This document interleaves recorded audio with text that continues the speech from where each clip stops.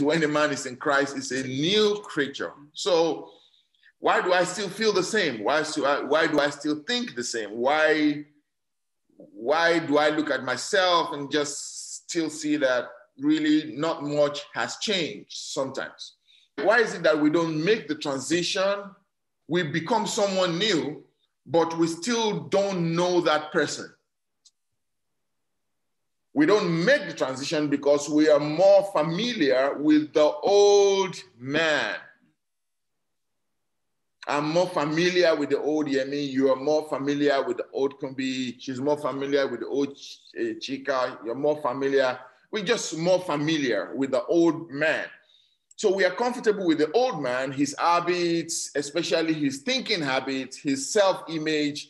And the new man is nothing but just then an idea in our head.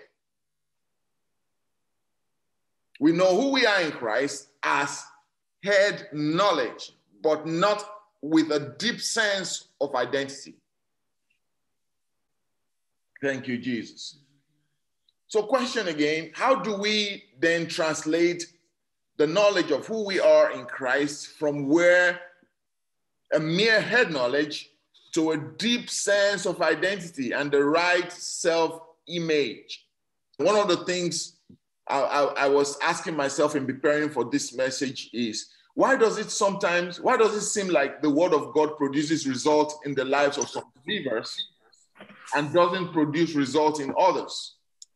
In order for the word of God to bear fruit, it must first take root. It cannot bear fruit without taking root. So this message is about to show us how we can take root, how the word can take root in our lives so it can then bear fruit. As Christians, many of us, we don't have an awareness problem. It's not that we don't know.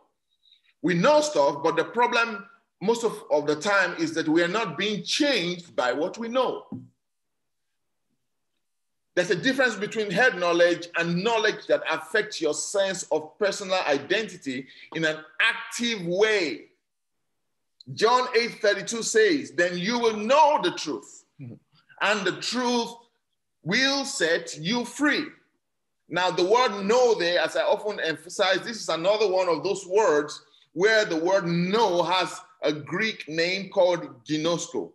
And I was reading from an author. He says, let me just read what the author says about the word ginosko, because many times when you hear the word know in the New Testament, lots of times it's this root word ginosko, G-I-N-O-S-K-O. Sometimes it has a quite variety of application, according to this author, depending on context. Ginosko is one of those major verbs of the Bible, and because of its numerous uses in the New Testament, it's not surprising that the Greek lexicographers ascribe a number of nuances of meaning, including these meanings: to get to know something, or to have intimate relations with, or to know by experience as against mere awareness or just awareness. So it's experience, not just awareness. It's an experiential knowledge. It's to experience something. It's to be intimate with something. So then when the Bible says you will know the truth, John 8:32, and the truth will set you free. It's not just about being aware of the truth, but being intimate with the truth. So when I say I know the truth, contextually, it means I am intimate with the truth. And that's different from saying I'm aware of the truth. So that scripture can actually be quoted as, you shall be intimate with the truth, and the truth shall set you free. Which means if it's not setting you free, you're not yet that intimate with it. Because the force, and listen to this carefully, the force that makes it active enough to effect change is generated only through intimacy. That kind of knowledge doesn't stay in your head. It's the kind that goes deep into your subconscious mind and changes your sense of identity. It's called active knowledge, not passive knowledge. It comes by meditating on the word of God to the point where it doesn't just stay in your head. It goes deep down to the faculty that's responsible for your self-image and changes it. It practically makes you a new picture of you. It makes you a picture of yourself in a new way of being. You see yourself in a whole new way. And this is how it happens. When you take the word of God and you imagine potential situations ahead of time, you imagine how you are going to react before it actually happens. Over times, when you're doing that, constantly you are forming a whole new model of you inside of you that's going to reflect on the outside. This is how the word of God takes root in your life, and how it goes from mere head knowledge to a deep sense of identity. It changes your idea of you. It rewrites a new sense of identity. It hard codes a new you into your subconscious mind.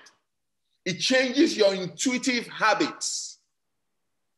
Makes you see yourself in a new way. Makes you see yourself acting in a new way even before the situation occurs. So that when it occurs, you already practice your victory ahead of time. Wow. You already know ahead of time what you are going to do when the situation occurs. Oh, glory to God. You know what? David told Goliath in 1 Samuel 17, verse 46, this day the Lord will deliver you into my hands, and I will strike you down and cut off your head. This very day I will give the carcasses of the Philistine army. What God? I will give the carcasses of Philistine army to the birds and the wild animals, and the whole world will know. This guy has not thrown the stone yet. My God, this is a testimony of someone who knows his God. The Bible says, they that know their God, they shall be strong and do great exploits. David already saw it. David already saw himself in victory. You've got to see yourself in victory. Sometimes all we imagine is defeat. All we imagine is negativity, because it's convenient to think think of the worst case scenario. My goodness. And sometimes in the convenience of our thinking habits, when we're thinking the worst case scenario, we fail to see ourselves in victory. And we have a habit, it becomes an intuitive rule, inbound, outbound rules in our subconscious mind that doesn't make us see ourselves in victory. When the devil starts to suggest to you, what if the check doesn't come in? What are you going to do? You answer and say, oh yeah, I'm going to rejoice in the Lord, as though I already got the check. You already saw yourself in victory ahead of the event. When the enemy comes and says, what if they leave you and walk out of your life?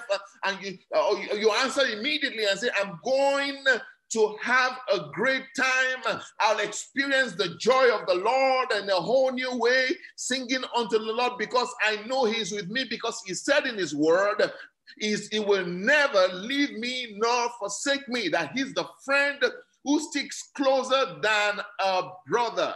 That's because you've seen yourself in it. What if the enemy comes to you and says, what if they fire you out of the company, or they say to you, we can no longer afford you, we are sorry, we're going to have to let you go. And you answer the devil and say, oh yeah, that would be a perfect opportunity to experience divine providence from God, just like the children of Israel experienced the falling of manna from heaven. My goodness, you tell yourself, I will experience the goodness of God even in the wilderness. Just like David said, I will remain confident in this, that I will see the goodness of the Lord. My heart will not fear, because he that watches over me neither sleeps nor slumbers. So revelation prepares you for situations. The devil is always going to try to whisper negativity to you. It does it to everyone, both the righteous and the unrighteous, both the young and old, both mature and young Christians. There is no immunity against negativity. It comes to everyone. The only antidote is to keep your mind busy on the word of God. The Bible says, he shall supply all my needs according to his riches in glory in Christ Jesus. So seeing yourself in it. Wow, my God is going to supply my needs according to his riches in glory in Christ Jesus. This is me visualizing myself in it. According to his riches in glory. Wow. In Christ Jesus, according to his riches. If a rich man says they want to write you a check, you already know what to expect. Somebody who owns heaven and earth said to you that he will supply all your needs according to what? His riches in glory in Christ Jesus. When you're busy visualizing yourself in this, you're too preoccupied for the negativity of the devil because your mind is not idle. He said he will keep in perfect peace those whose hearts are what? Stayed on him. That's Isaiah 26:3. And how long do we do this for? As long as you need. As long as you need. If you have to do that 10 times daily, go ahead. If you have to do that every moment, go ahead. If you have to put it as a screensaver on your phone or your tablet to where you see it every 5 minutes, go ahead. My goodness. That's what it takes. The Lord said to Joshua in Joshua 1:8, this book of the law shall not depart out of your mouth, but thou shalt meditate therein day and night. The word of God has to take root and get to the place where you don't just know it for awareness sake, but where it changes your sense of identity. Jesus told a parable in Matthew 4, especially verses 5 and 6, talking about a farmer going to sow in his field.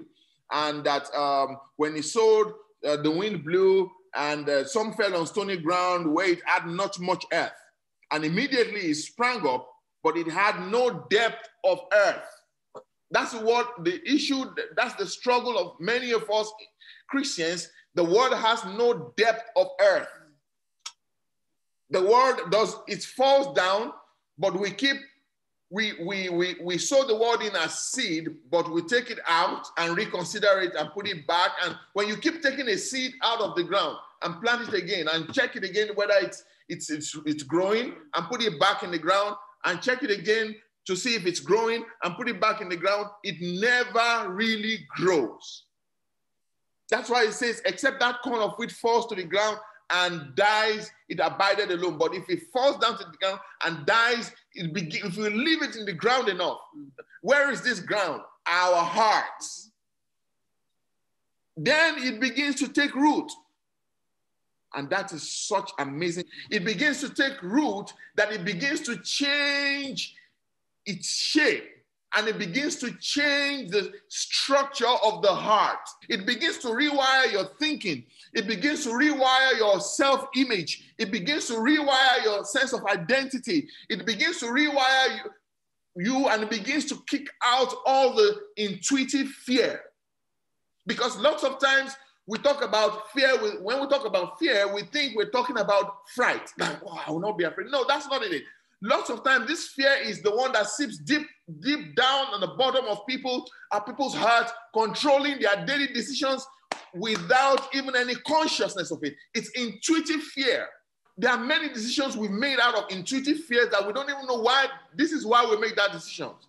There are times we correct our kids in intuitive fear. There are times we make decisions in our marriages in intuitive fear. There are times we make career decisions out of intuitive fear. But these are the things that the word of God begins to change when we begin to see ourselves in a new light. The quality of our decisions will be better. The quality of our lives will generally, in turn, become better because of it. So he said, and some fell on stony ground where it had not much earth, and immediately it sprang up, and it had no depth of earth. But when the sun was up, it was scorched, and because it had no root, it withered away. This is the reason why some Christians seem to have fruit. The word of God seems to work in the lives of some people, and some other people, it seems like it doesn't work. Somebody said, an author said that somebody said to them that they tried the word and it didn't work. And he told the person, no, the word tried you and you didn't work. Because the word of God works. That's right. The word of God works. The Bible talks about Joseph, that until his change came, that the word of God tried him. And Joseph walked when the word of God tried him, because when he was with Potiphar's wife, he refused to compromise. So the word of God has to, for it to have more effect, it has to take more root than it has right now. And the question I want every one of us to ask ourselves right now is, how can the word of God take a deeper root in me than it does right now? To the place where I see myself the right way. Nothing worries me. Nothing bothers me. Nothing shakes me. Nothing moves me. Where I can fall asleep in the middle of a storm like Jesus, and for any reason I awake in the middle of the storm, I can rebuke the storm. Do you know that's the quality of life that Jesus has given to us by his death and resurrection on the cross?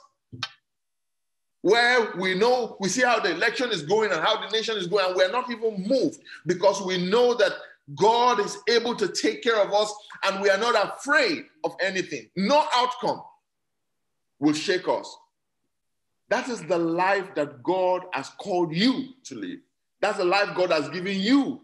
But you need to activate it through the active knowledge, not just mental awareness, but revelation knowledge and a deep sense of identity. And it comes by actively dwelling in the word of God, seeing yourself through the lenses of scripture, and imagining yourself in a whole new way.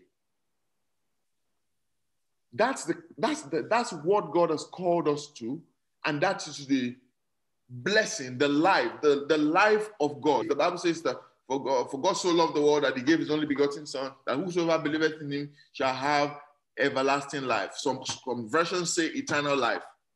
And if you read in the original meaning, it's not everlasting life in the context of living with Christ forever and evermore, reigning with him eternally. That is true, but that's not even the context. It's talking about, in the original meaning, it's talking about the life of the eternal one, the life of God. So it's more of a quality of life than a duration of life. That we may have Zoe, that's the Greek word for it. That we may, for everyone that whosoever believeth in him shall have Zoe.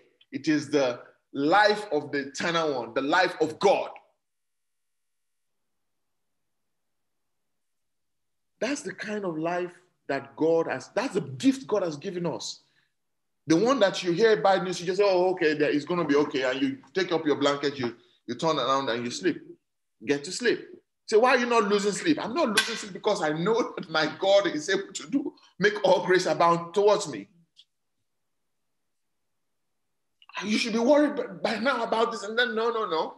I am not moved. I shall not be moved. The righteous shall be like a tree planted by the rivers of water that bring forth its fruit in its season. That is when that becomes like an identity, how you see yourself. It goes from head knowledge. I think the gap we have in the Christendom, in church, is when we get born again, we're excited about it, but for so many years, many people get stuck in this gap where we just know the word, but it's not an active reality. It's not taking root to the point where it changes our self-image and identity. I hope this has been a blessing.